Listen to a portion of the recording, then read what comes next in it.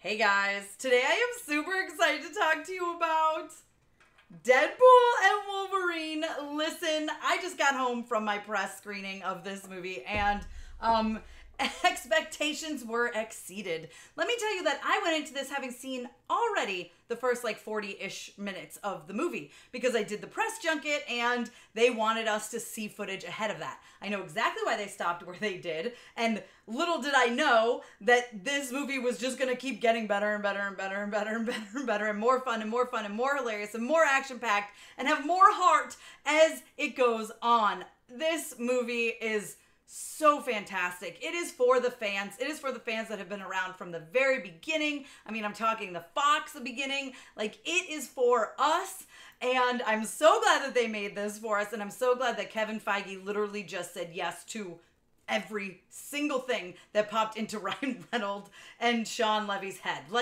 Fantastic. The action sequences are absolutely phenomenal. They're bloody. They push the envelope. They're insane. And then the needle drops that happen during these songs, every moment, every time there's a song, it's fantastic. But there's several action sequences, 3 in particular, that absolutely will stand out as they're the best time I've had at the movies this year for sure.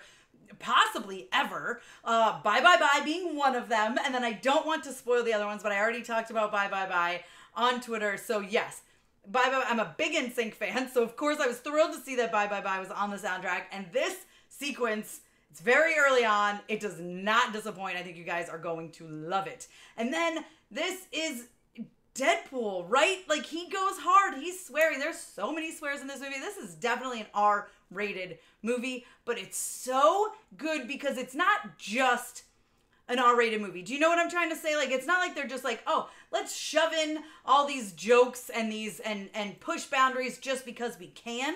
It's there for a reason. It fits the story. It fits who Deadpool is. And speaking of the story, there were several moments I cried. Okay? I was and it's so good. There's moments I cried from just sheer excitement because of maybe certain cameos or things that happen. And then there were moments that were story related that had me really cry and hit me in the gut. I do wish that they hadn't revealed some stuff in that third trailer because half the fun here is the surprises, okay? I'm definitely going to watch this again and again and again and again, and I know I'll enjoy it every single time. I know I'll be excited to take people who haven't seen it yet to go see it so that I can watch them react to certain things. Absolutely. So I say stay off the internet. Do not let yourself be spoiled.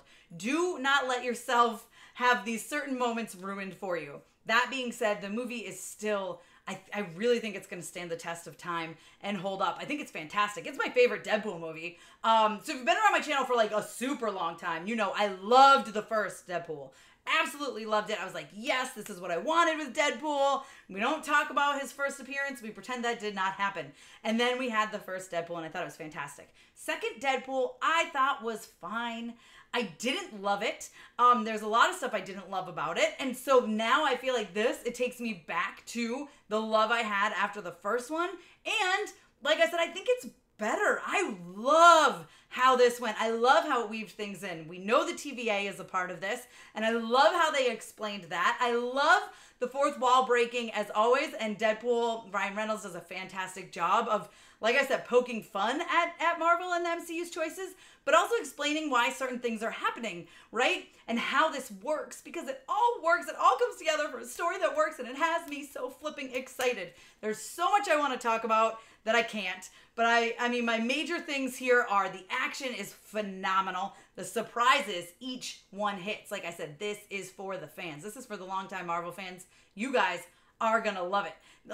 The blood and stuff with the action. I love the soundtrack. I think the soundtrack's phenomenal. I think the needle drops in this movie are absolutely incredible. But I love the story and I love the heart. This is a heart movie. It's full of heart. And then there's so many hilarious jokes. It's so funny. I was laughing. I was laughing. I was crying. I was cheering. My whole theater was cheering. This is a press screening. And people are cheering for certain moments and certain exciting things because, yes, there is fan service in this movie, but it's done in a way that makes sense. And that is what is important. This is what Multiverse of Madness should have been, which, to be fair, and I've said it before, I enjoyed that movie, but this, oh man, it's done so well.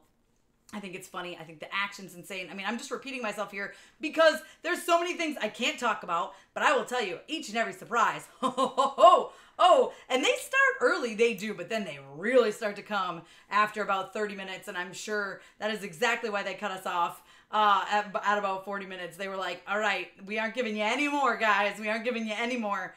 But they are just incredible. I really think Marvel fans are going to love this. I don't know how the average moviegoer is going to feel. If you don't know anything Marvel, first of all, why are you watching the third movie in a franchise?